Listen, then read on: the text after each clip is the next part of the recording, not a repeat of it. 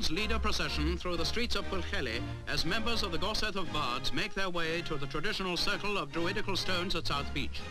Members of the Ovate Order wear green robes, bards wear blue, and the druids are dressed in white. The Hearless horn is carried in the procession, as is the Aberthged, or sheaf of corn, behind which follow girl dancers. Arriving at the Gorsedd Circle, a ceremony begins during which proclamation will be made of the 1955 Royal National Eisteddfod of Wales. The Archdruid Cynan is retiring from his office, but will reassume the position of Gorsedd Recorder. By tradition, a National Eisteddfod must be proclaimed at least 1 year and a day before the event is to take place.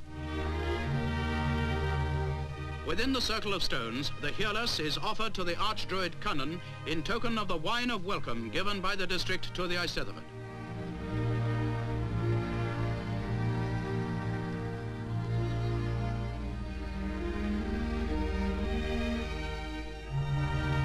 Now the new Archdruid, the Reverend Dyfnallt Owen, kneels beneath the grand sword of the Gorsedd. This is a sword of peace and is never fully withdrawn from its sheath.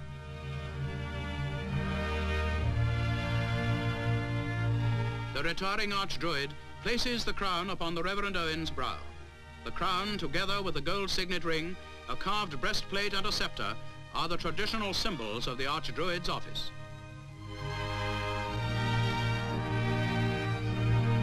Thus, with full traditional rites, the National Eisteddfod is proclaimed and the new Archdruid begins his term of office.